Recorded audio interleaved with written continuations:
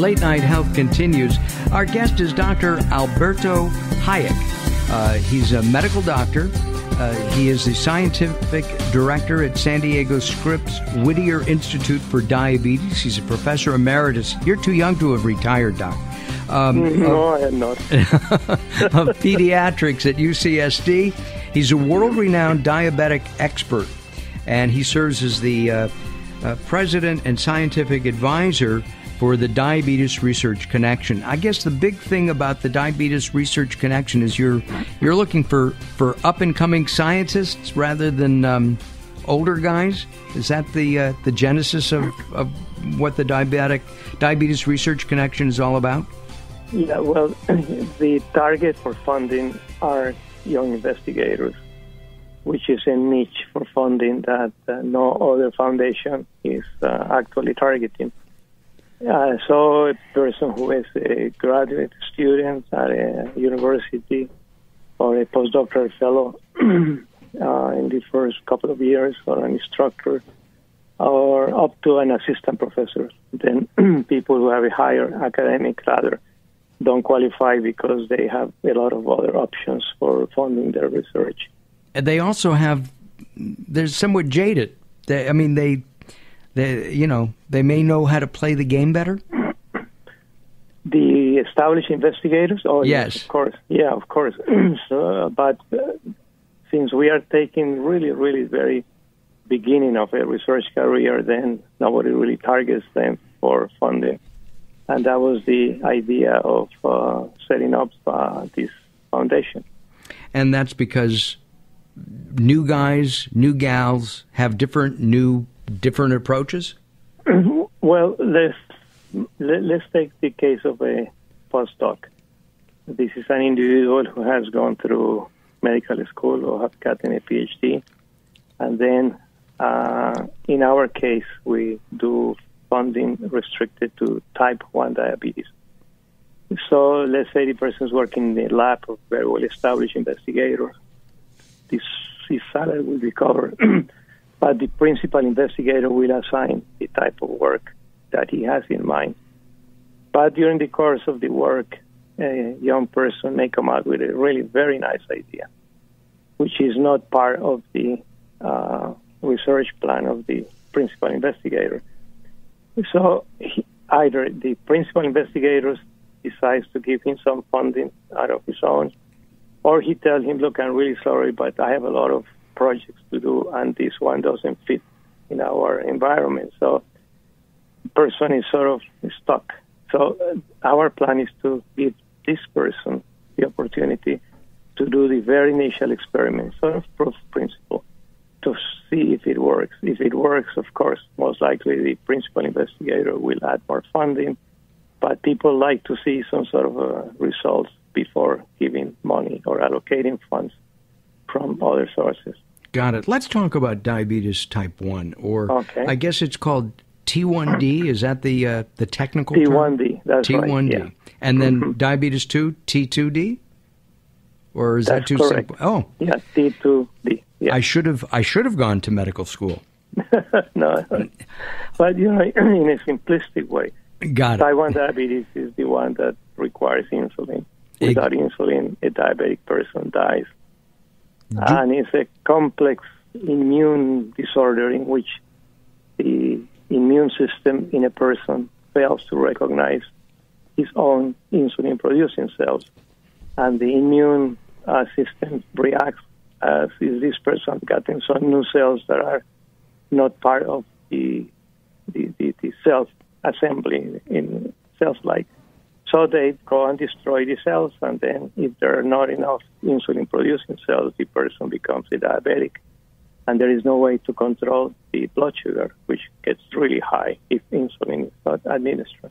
How did you're considered one of the world's leading experts in diabetes. How did you become interested in that?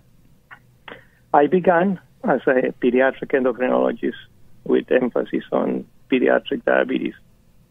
And throughout the early phases of my career, I began to realize that things were changing very fast in the way that children or young people with diabetes are treated. But there were really a lot of very capable investigators or clinicians taking care of those kids. So I thought, and this goes back to the 80s, when I decided that I'd much rather put some time in research trying to solve the issue of how can we replace the cells that were lost, or how could we avoid the damage to the cells when the diabetes is first detected. And diabetes type 1 used to be known as juvenile diabetes because correct, it usually manifests early in life. That's correct. But then as things became more complicated, we began to see that not only young people develop diabetes type 1, but also older people. Matter of fact, right now, there are a lot more people diagnosed with type 1 diabetes under the age of 5, and then adolescents, and then, curiously, after the age of 65 or 70. So it is perfectly common to see people today developing the type 1 diabetes in their 60s or 70s. And you can tell the difference, I mean, between 1 and 2? Yes, and it's rather easy, although sometimes you are sort of in between type 1 and type 2. But in most cases, type 2 is the famous epidemic that is associated with obesity and with the insulin resistance, and that type of diabetes is managed with pills. Pills or exercise, drugs, maybe supplements. Exactly, that's right. Yeah. So his lifestyle plays a huge importance in the development of type 1 diabetes. Type 2. But in type 1, lifestyle really has little to do with the developing of type 1 diabetes. And does the same kind of work or lifestyle work for diabetic type 1? No, it doesn't. It doesn't. You know, like lifestyles of kids is very similar. So even, most kids with type 1 diabetes are lean rather than obese. Also, of course, obese kids can also develop type 1 diabetes. When you and I were kids, our food was fresher. Our parents kicked us out of the house, and we had to ride our bikes around the neighborhood. And kids today sit on the couch, and they're playing tennis with some kind of PlayStation. With the games in the computer, that's right. So that is a very important contributor to type 2 diabetes and the obesity, and the kid who's in front eating potato chips and playing games or just watching TV. So as life goes on, the amount of time spent sitting down and playing games or watching TV, unfortunately not reading books, then really contributes to type 2 diabetes. But does exercise play any role at all? I mean, other than general maintenance for the body in type 1? Absolutely. Once diabetes begins, besides giving people insulin, exercise is one of the most efficient ways that we have to lower the blood sugar. So, and of course, a healthy diet, a diet that is very rich in carbohydrates, contributes to high glucose levels. So diet, exercise, and insulin are the three main forms of treating a person with type 1 diabetes. As people immigrate to the United States and adopt the American lifestyle, Hispanics, Eastern Europeans, Jews, I'm trying to think, African Americans, all have a higher incidence of type 2 diabetes than the general population. Yeah, that's right. I think that from the racial point of view, the highest incidence of type 1 diabetes is seen in the Scandinavian countries. For instance, Finland has the highest incidence of type 1 diabetes, and Sweden, Norway. So it is really extremely important to consider the racial background in the diagnosis of type 1 diabetes. But fortunately,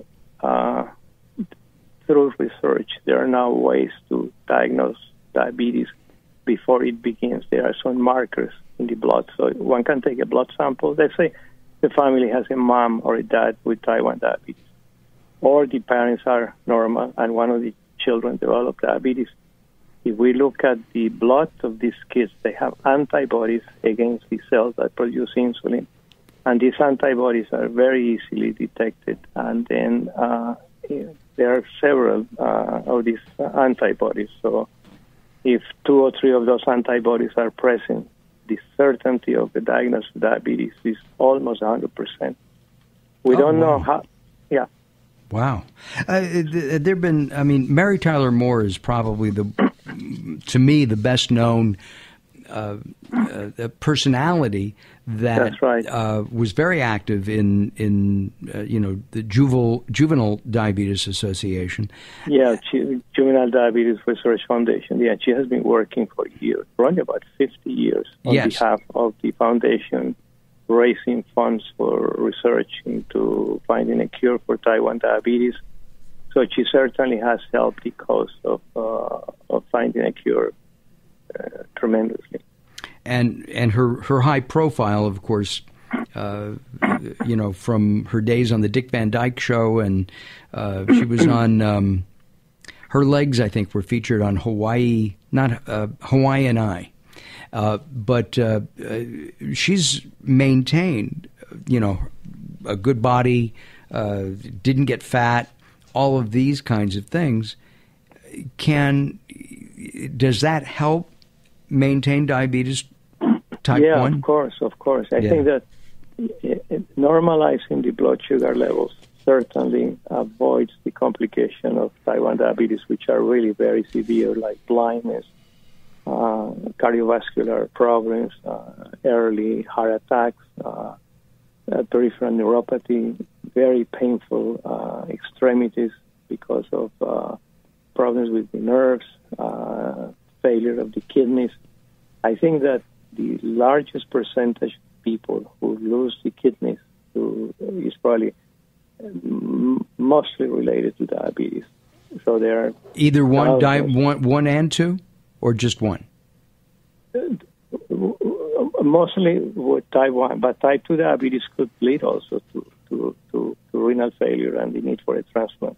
Right, or dialysis, I guess. It starts, the person cannot use their kidneys anymore, so they go on dialysis, but, dialysis is really, it's complicated. It really changes your lifestyle. Absolutely. Like 3 times hours in these centers for dialysis. So those people really benefit by renal transplant. Well, unfortunately, Doctor, I'm going to ask you to hold on. We're going to take a short break, do some work, and then we will come back and continue our discussion of the Diabetes Research Connection. And we're going to find out what the mission is now that we understand the difference between type 1 and type 2. I'm Mark Allen. This is Late Night Health. Join us at latenighthealth.com, latenighthealth.com.